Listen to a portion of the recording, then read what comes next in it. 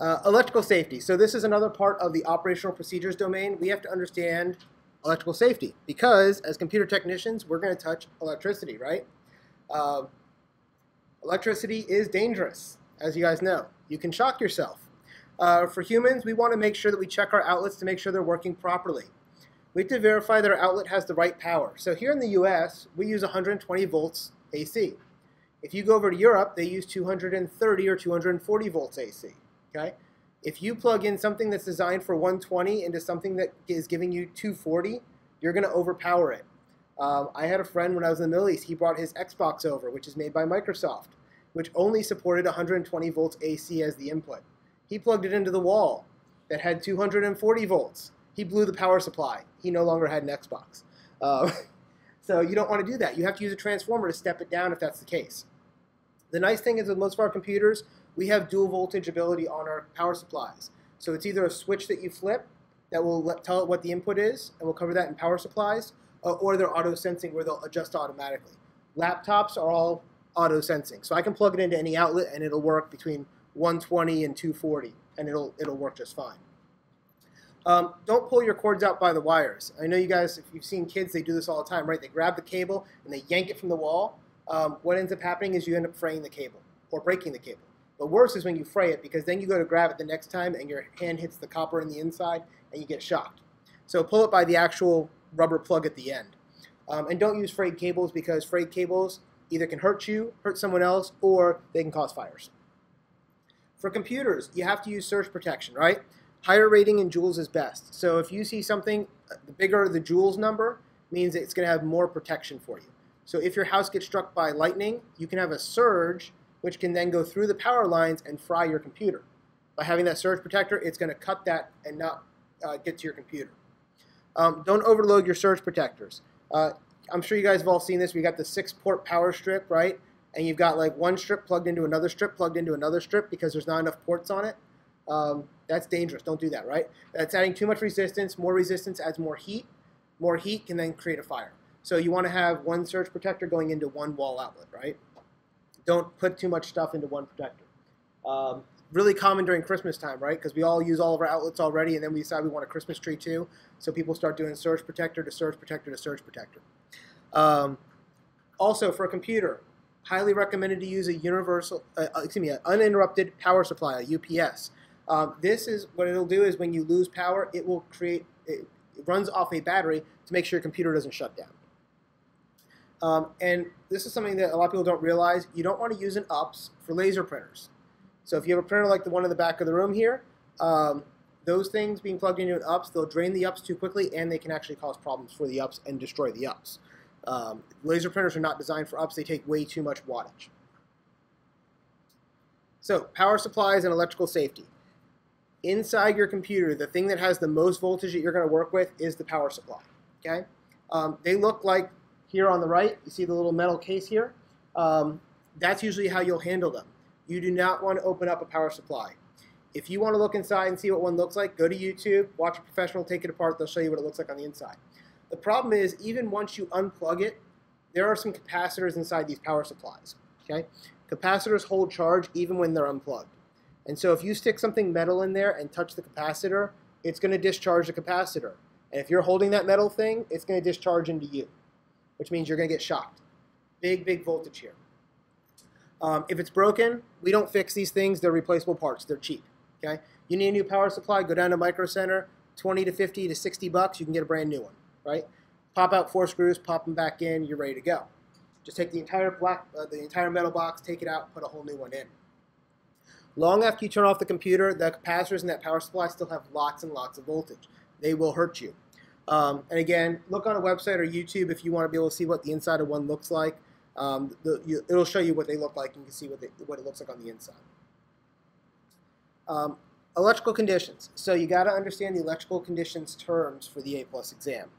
So I have a cheat sheet up here for you. On the left side is the term, the center is the description, and on the right side is what you would do to fix the problem that I'm showing you on the left. So for instance, a power surge. Like we said, the power goes up. It's a short increase in AC voltage. So if we start at 120 or 130, which is normal US, and we jump up, we're going to then have what's called a surge. Okay, just kind of a minor hump. Think of like going up a hill. Okay, not going up a mountain. If we had a spike, on the other hand, it would be very, very high jump. We might go from 120 to like 200 or 300, right? We have a big jump. That's more like the mountain. Dirty power. Dirty power is not a huge deal here in the US, but it is a huge deal overseas. What dirty power means is we expect 120 as like kind of more like a flat line, right? It should be somewhere in that 118, 119, 120, 121, somewhere in a couple of volts, right? Well, if you go overseas, you may see things jumping up and down fairly consistently, more like a wave. For instance, I was in the Philippines for about 4 or 5 weeks, and the power there tended to go down to 110, up to 130, back down to 120. It just kind of slowly went up and down. Now, your computer can deal with that, but it puts extra strain on the power supply. So to overcome that, you want to use either an UPS or you want to use a line conditioner. And what a line conditioner does is it actually takes this wavy power and turns it into a straight line. So when it gets to your computer, it's a nice straight line, which is what your computer wants. If you have a high-end audio-visual system, a lot of guys will buy line conditioners for that purpose because those line conditioners will keep it nice and steady, and it gives it a better high-quality audio sound for their audio systems. A sag is a short duration that kind of dips down. So remember we talked about those hills. Going up was the power surge. When we come back down, that's the sag. And so the sag, we might go from 120 down to 115. It's not enough to drop your computer, but the power just dipped down a little and then comes back up. If we have a larger dip than a sag, maybe we go from 120 down to like 80 or 90 volts. That's called a brownout, where it drops lower, usually anywhere between 50 and 70% of value. And that can be low enough that your computer will actually drop from it. Okay? So you're worried about that. A blackout, on the other hand, complete loss of power. We go from 120 to 0. We're just gone. And we'll use an UPS for that as well, or we can use a backup generator in large environments. And I'm going to show you each of these protective measures in detail on the next couple of slides, but this is kind of the big overview cheat sheet for you. So, surge protectors and surge suppressors. These are the typical power strips you guys see that we use pretty much everywhere. There is a difference between a power strip and a surge protector, though. A power strip, all it does is it converts one outlet to 4 or 6 outlets, right? A surge protector will actually have the protection for that surge where it'll trip off and protect the devices connected to it. If you go to Walmart and you get one of those like long strip power strips that are like $3 for a 6-port, those usually are just a power strip. It's just converting one outlet to 6. There's no protection. Usually if you're going to get a surge suppressor or a surge protector, they're going to be somewhere around $8, $10, $12 or more. And they'll actually say it on there how much protection in joules. Bigger joules number is better. It's going to absorb the overvoltage condition. So any kind of spikes or surges are going to get cut off by that and not hurt the connected devices. UPSs take this a step further. They'll do that function, but in addition, they have a big battery in there. And so it's going to provide you emergency power so that if you have a power failure, either a brownout or a blackout, it's going to be able to continue to run your computer.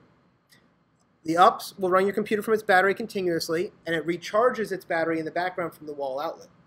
And so the standby power supply is not an UPS. It's like an UPS, though. And what it does is it's actually going to run it from the wall, and if the power goes out, then it switches to battery. UPSs are better because they provide that line conditioning function because you're constantly getting it from the battery, and then the battery is being recharged from the wall. With an SPS, it's just going to come from the wall, and if it cuts out, it switches over to the battery. Slight difference, but not too big of a deal. For the A+ exam, they're always going to talk about UPSs. They don't usually talk about SPSs. I bring it up just so that if you're looking for your own use and trying to figure out what to buy when you're at Best Buy, you can know that there's a difference between the two, and UPSs are better. You always want to make sure you have UPSs on your critical systems like servers, because those aren't supposed to be down, right? So usually what we'll do in a server room is you'll have a server plugged into an UPS, and then the UPS plugged into the server facility, and the UPS will give you usually about 7 to 10 minutes worth of uptime when the power goes out, enough time to get the generators up and bring the whole facility back online on generator power. So some terms that you'll see with UPSs when you go to buy one. You have things like runtimes, and that's how long will this thing last, okay? Usually you want 15 minutes or more. Bigger batteries are going to cost more, and they're going to stay up longer, okay? The way you calculate this is based on how much wattage your stuff is going to drain. The more wattage you're using, the less time the battery is going to remain up. Network support. Some UPS actually have network support as well, so that they actually can detect the power outage and then send a message to the devices on the network over the network connection that says, hey, this server is going to be shutting down because we lost power. And it gives everybody a warning because now the domain controller is going to go down or the file share is going to go down. A lot of them have automatic shutdown. So if you have your personal computer, a lot of these UPSs, like this one on the right, will have a USB port on it that plugs into your computer as well. And so if it detected that the power went out on the wall, it's providing battery power to your computer still, but it sends a message to your computer saying, hey, we lost power, so I'm going to shut you down, right? And so the computer will now be able to do a safe shutdown instead of just having the power yanked away from it. Because again, we can't run off the UPS continually forever. We only have 10 or 15 minutes worth of time. And then we have surge suppression. UPSs do have that surge protector, surge suppression capability as well on designated outlets of it. So for instance, on a lot of consumer grade ones, you can see here on the back, on the left side here, the top part is not providing battery backup at all. It's just a surge protector. So we probably want to plug in our laser printer over here, hence the little printer icon, right? On the bottom is where our battery backup stuff is being provided. So on the bottom, I probably want things like my computer and my monitor. And on the top, on the surge only, I would use things maybe like my modem and my printer, stuff like that. Because again, the more stuff you plug in on the bottom on that battery, the faster that battery is going to drain down. So if we plug everything into the battery, then everything is considered crucial. It's going to drain our battery really quickly. So how do you calculate the size of an UPS? This way. No. So the UPS, the UPS, is calculated in what's called volt amps. You calculate that by adding your wattage of a computer and your monitor and multiplying by 1.4. If your power is already provided you in amps, you would do the amps of the computer times 120 volts, which is what our power is in the US, and that gives us volt amps. So a good example of that is here I have a 630 volt amp computer, which has a 450 watt power supply. So what they did, and they have a 108 volt amp monitor, which was a 9 amp draw for that monitor. So we would use the bottom calculation with the 9 amps times 120, giving us 108. On the top, we have our watts for computer times 1.4 gives us the 630 volt amps. Add those together, that gives us 738 volt amps. So we want to multiply that by 2 and get something around 1500 volt amps, which would be something like this small UPS down here at the bottom that you could buy for about $50 to $100 at Best Buy. The good news here, you're not going to see a test question on this. Okay? This is just for you in the real world as you're trying to figure out, you have a customer who says, I want an UPS for my computer. Which kind of UPS do you buy? You go to Micro Center, they've got 30 or 40 different choices. This is how you actually calculate it. You look at what do you have, how much do you need, and off you go. And again, bigger is always better, so when in doubt, go big, right? Cost a little more and they're really heavy, but other than that, there's no real problem with going big. Power conditioning devices. So I had mentioned line conditioners. This is what a line conditioner looks like. Okay. Basically, as your power is coming in, if it's a little bit high or a little bit low, line conditioners can bring that back up to a standard level. So it takes those waves and makes them into a straight line. They take the underpowered stuff and bring it back up to normal, or they take the overpower and lower it back down. And I use an electrical component called a rectifier to do this. If you're in a computer server facility, they're going to have large line conditioners in place because they want to make sure these computers are getting the right power all the time. Because if you have these spikes and drops, you can actually damage the power supplies and they'll drop offline. If you're using an inline UPS, it's going to perform this function for you already. So you don't have to worry too much about it. And like I said, if you're dealing with any high-end audiovisual systems, people like line conditioners because if you have the power is not solid, and it's going up and down with those waves, it's going to have bad effects on your audio system. So you'll actually audibly hear that hiss and that noise, and this will take a lot of that out for you. All right, fire suppression. So the other thing that comes with power and electricity is fires, right? A Class Charlie fire, Class C fire, is an electrical fire. And if you have a computer or an outlet that catches fire, you don't want to spray water on it, right? Because that would spread the electricity even more. And you'll damage the computer completely. Instead, we want to use CO2. And what CO2 does is it's going to use carbon dioxide. It's going to push out the oxygen away from the machine, suffocating the fire and allowing the fire to go away. I'm sure you all have seen the nice red fire extinguishers all over the place. That's what a CO2 fire extinguisher will look like.